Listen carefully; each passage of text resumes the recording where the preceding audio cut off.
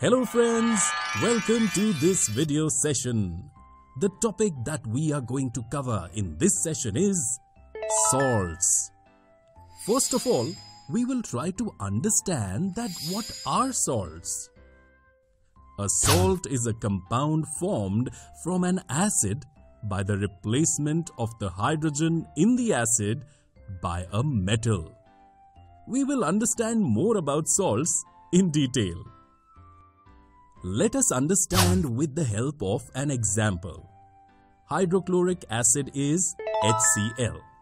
Now, if we replace the hydrogen of this acid by a metal atom, say sodium atom, then we will get a salt, NaCl. This is called sodium chloride. It is a salt. This is the best known salt and it is the same salt that we use in the kitchen, known as common salt. Salts are formed when acids react with bases. In a way, we can say that a salt has two parents, an acid and a base. So, the name of a salt consists of two parts. The first part of the name of salt is derived from the name of the base.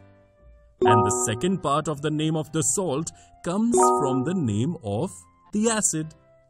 For example, the name of a salt, sodium chloride, sodium comes from sodium hydroxide, which is a base.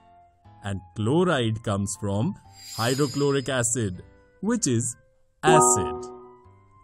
Students, let us now discuss about the properties of salts.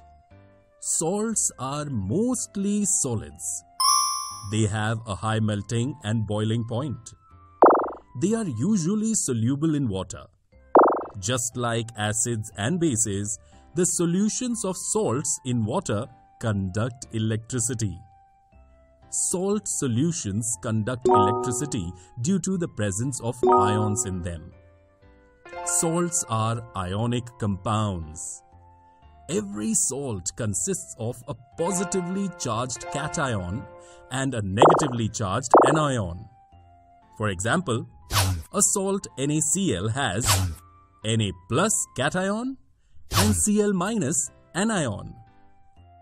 Now, let us discuss about the different families of salts.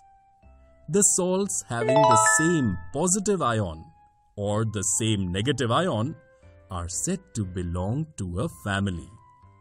For example, sodium chloride and sodium sulfate both belong to the same family of salts called sodium salts. Why?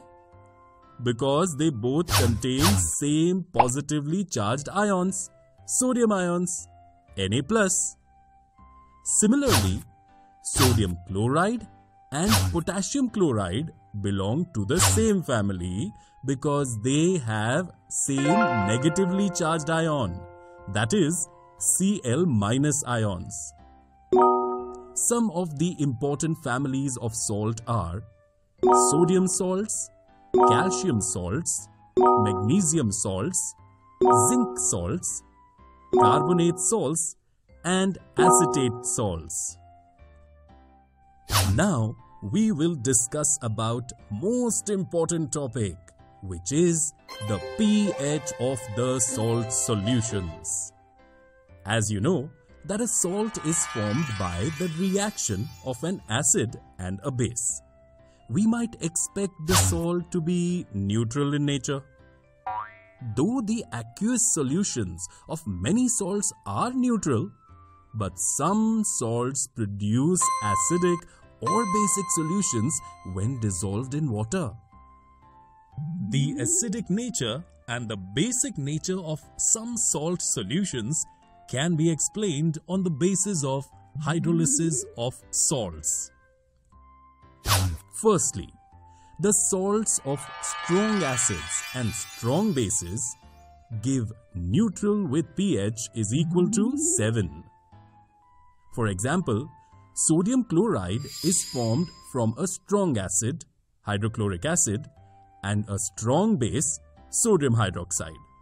so they produce a neutral salt.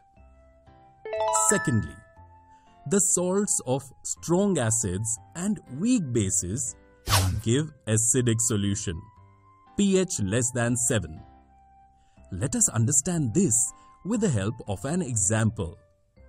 Ammonium chloride. It is formed by a strong acid, hydrochloric acid, and a weak base, ammonium hydroxide. And so, the salt obtained is acidic in nature. Finally, the salts of weak acids and strong bases give basic solutions or alkaline solutions.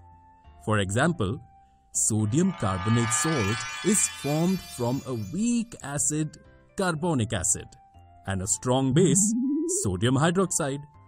And so, the salt obtained is basic in nature. And friends, do you know? That is, ordinary salt, sodium chloride, is an important raw material for the substances of our daily use. For example, 1. For the production of sodium hydroxide and chlorine. The various uses of the three products resulting from this process are shown here. This process is called the chlor-alkali process. 2. In the production of bleaching powder. The electrolytic decomposition of sodium chloride produces chlorine gas, which is used in the production of bleaching powder. Bleaching powder is used in the textile industry, paper factory, chemical industry, and drinking water to get rid of bacteria. 3. In the production of baking soda, baking powder, and washing soda. So friends, in this video, we studied about salts.